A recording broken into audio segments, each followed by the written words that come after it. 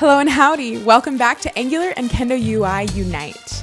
I'm Alyssa Nichol, the Angular developer advocate for Kendo UI at Progress, and in this video we're actually going to add a time picker to our to-do list so that you can not only add in to-dos, but you can assign a time for that to get done by.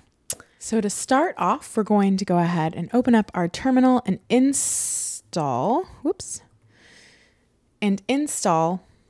all of the Angular Kendo date inputs. So this will go ahead and give us access to all of the date inputs that we would ever want to use from Kendo UI. However, today we are only going to use the time picker. So we are actually done now with the terminal window and can close that. And so inside of our button, we want to go ahead and next to the item, the title of the to-do item, we want to add in a Kendo time picker. And we want to bind the value of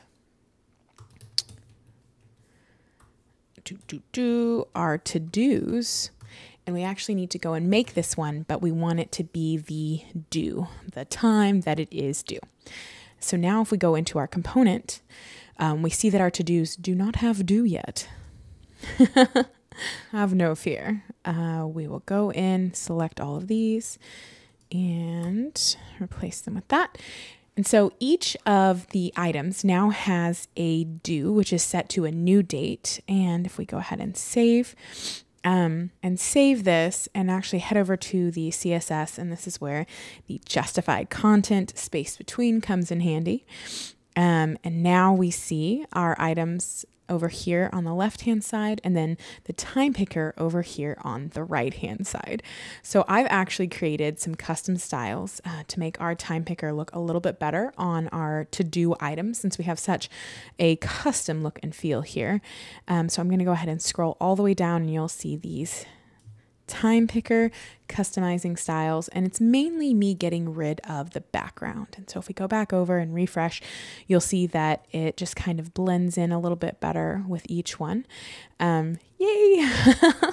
So one of the next steps we need to do, so we have our time picker showing, it was super simple, super easy, and now it's bound to a due property.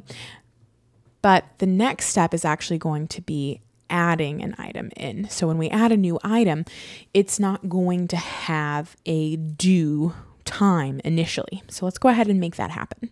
So the first thing we're going to do is go back over to our component, and at the top of the class here, we're going to create an initial due time, or init due time. And we're making that of type date, and I'm setting it equal to a new date and time. And then we're going to go ahead and use this initial due time down here where we're creating or adding a new to-do to the list. So next to our item input value, we want to go ahead and create due, and we're going to set that equal to initial due time, or init due time. So now when we go and create a brand new item, it should have initial due time every time. Perfect. Okay, so this was a super simple and easy way to add something like a due time to our to-do list, which I absolutely love this picker. I think it's super cute, and I also love that it's so customizable. As you saw with the lines of CSS that I wrote here, I literally was just modifying primarily, again, the background, the border, background image, and the color, just so that it matches what we have going on here in our UI. And I love that, no important tags were needed in the creation of this. So I hope you have fun using more date inputs, and I hope the time picker really comes in handy. So happy coding, everyone.